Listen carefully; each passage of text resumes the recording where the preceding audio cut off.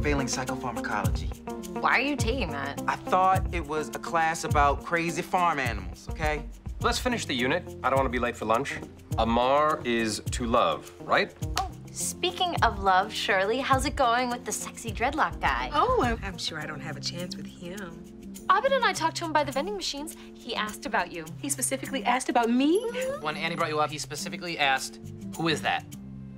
Abed? Oh. What, that's what he said? Hey, Ben, your social skills aren't exactly streets ahead. Know what I mean?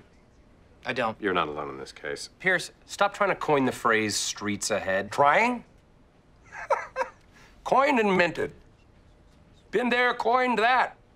Streets ahead is verbal wildfire. Does it just mean cool, or is it supposed to be like miles ahead? If you have to ask, your streets behind.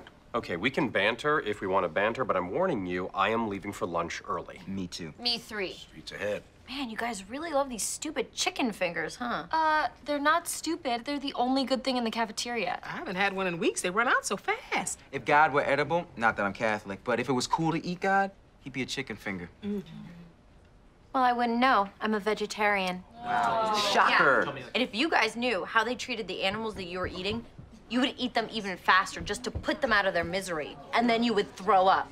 I don't know, maybe I'm feeling extra protective of animals today because my cat is sick. Oh, the cat. That's awful. He has diabetes. He can't even make it to the litter box. I'm afraid that I'm gonna have to put her to sleep and... Ah, go on. God bless you. Say something for me! Give me some love, time and a dream.